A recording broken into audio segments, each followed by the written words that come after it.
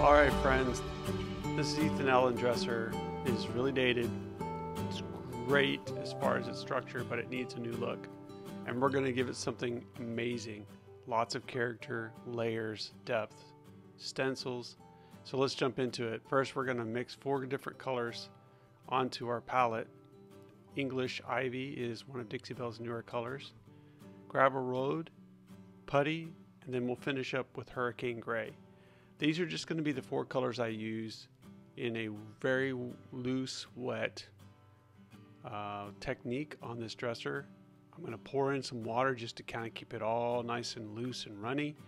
I want it all to kind of work together, kind of creating its own unique look. With a misting bottle, I'm going to give it probably a squirt bottle. I'm going to give it a good coat just so that the surface is really wet. I'm using Dixie Belle's Big Daddy brush to move that paint around very loosely because we're going to be using other techniques to create the effect. I'm not too worried about brush strokes, lines, or anything like that. You should be working very wet here, so make sure you're not feeling any kind of dry brush effect. So that's why there's a lot of water in my butcher plant pan, and where I see a void I'm going to add more color and just keep applying that until I'm happy with the overall look.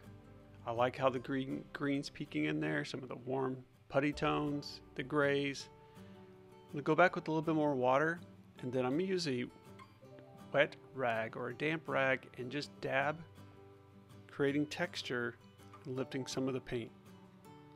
If I need it or as needed, go back and add some more color. You can always use the rag over that section to continue that texture element. And that's what I'm going to do. A little water, mist it up. The squirt bottle is so helpful for this technique. I do use this technique once in a while. I do have other videos with it if you'd like to see it used with different colors. I'll let that side go. It'll take a little bit of time to dry, and we'll come back to it. So I'm going to go ahead and start on the front. The Big Daddy brush is so great because it allows me to cover a large surface quickly, and also allows me to move that paint and blend, almost like blend it together, so that it's not consistency of just one color overall. I've done projects where I've let the dark area be further towards the bottom, and I've done lighter colors towards the top. That's kind of my goal here, but I didn't really force myself to abide by that too much. Just be random. If you want to do something that's just fun and doesn't really have stringent rules on how you paint, this is a fun technique to do. You don't have to use the Big Daddy. You could use a chip brush or other brushes, but this one covers a large area quickly and allows me to get multiple colors on the brush. I will go through and pull out each drawer, paint the top lip if you will, and make sure that those all match.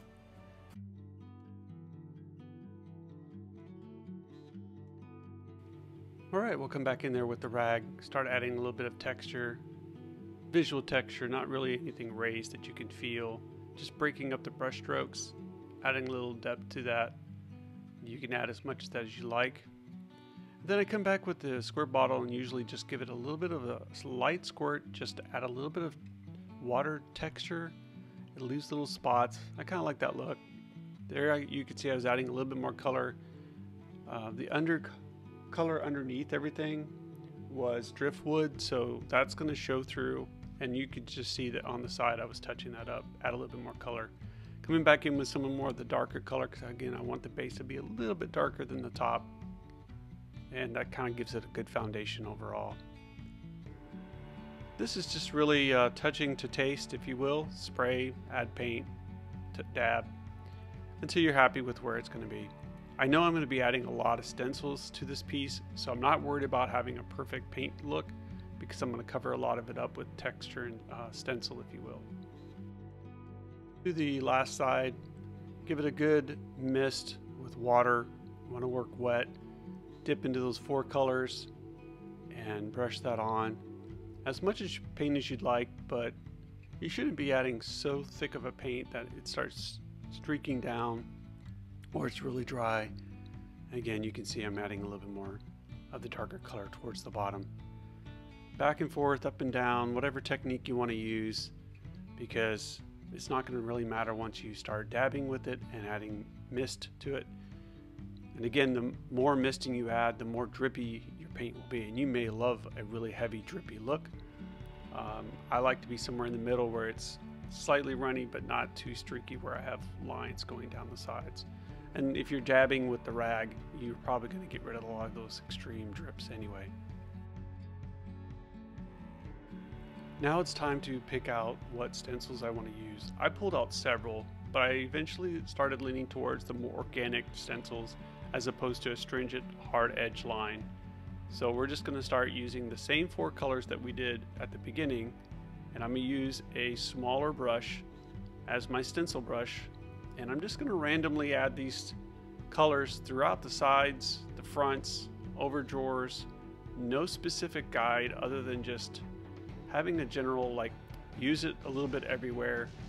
So by the time I use all the stencils that I pick out, most of the dresser has a good amount of stencil to it. So I like to vignette it where you can't see any hard edges.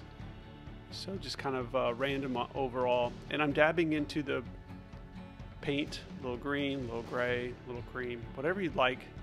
Maybe go a little darker towards the bottom since there's a lot of dark colors down there, and maybe a little lighter towards the top. Whatever works.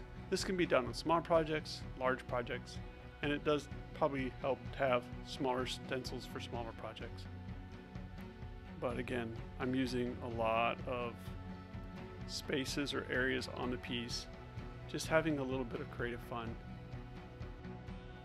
You'll notice I'm just using my hands to hold the stencil still. You can use tape if you'd like. Whatever works for you, really. Here's a side. Now you can see I've added several stencils already to this section, and everything from animal print to Mudcloth. Now I'm using the tiles stencil.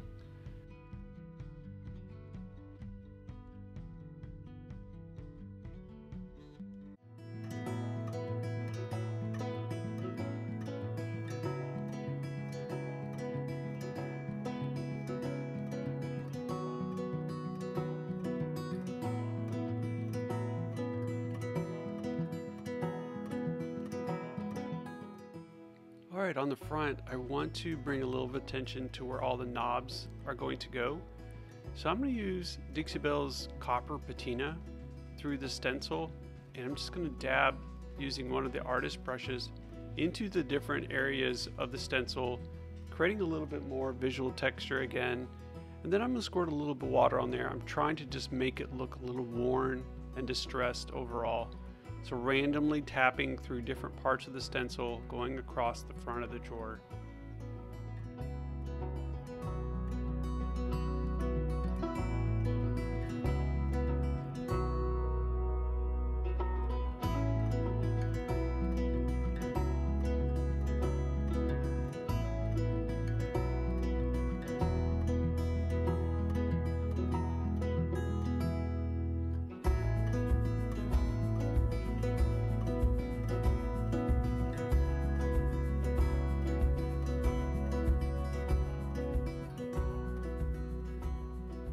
After adding a little bit of water to the copper patina, I did go back and dab it a little bit with a rag just to add a little bit more texture so it wasn't pure paint.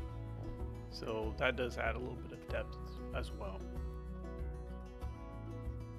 For this step, I'm going to use a 220 grit sandpaper and just go over all the surfaces and give it a little bit of distressing so that none of the stencils and none of the paint look clean. I want it to feel rugged, worn, aged, and this gives it a more authentic look.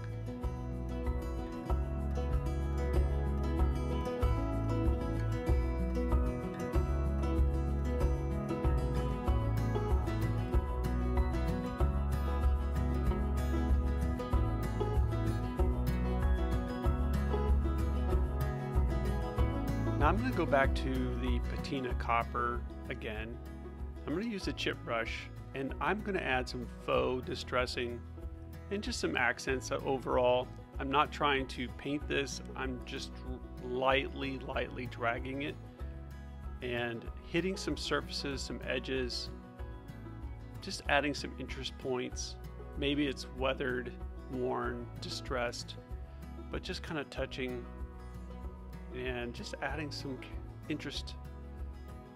And I like that the bristles of the chip brush give me a little bit more of a varied, unrefined feel as opposed to a normal brush that Dixie Belle might have that has more bristles.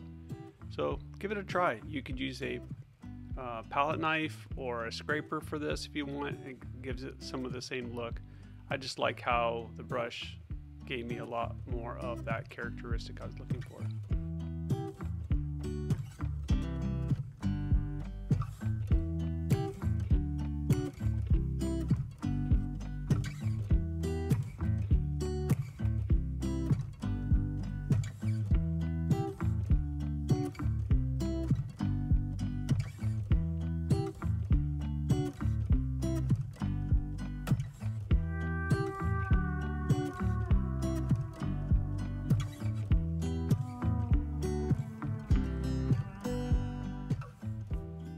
You'll notice that for most of my technique, it's vertical and horizontal. Not too many angles or swooshes or anything like that. Again, I kind of feel like it gives it more of that wind blown or things scraping. It just keeps it consistent overall. Here's a more close-up look of how that might look. Apply as little or as much paint as you want, and it doesn't even have to be copper. I just thought that the copper kind of went well with the knobs and gave it a little bit of a shine to contrast the worn and rugged look.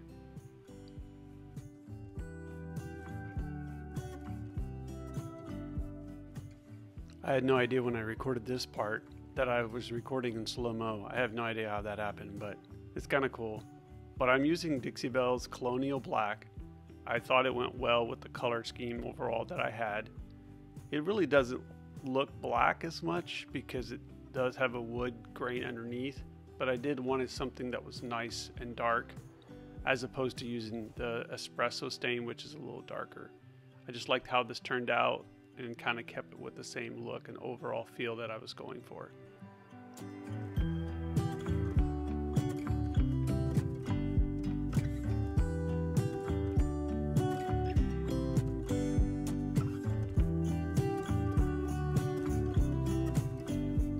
Like how this turned out. Once it's all dry, I'm going to give the entire piece a satin top coat, and it just turned out so cool. I think it's going to look great in maybe a man cave or maybe just kind of a cool bedroom, but it definitely helped to change the knobs out, and I think the piece came together really well. I loved all the stencil work, the colors that I chose, and it turned out fun.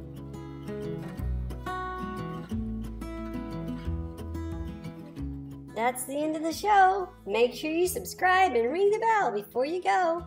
Bye.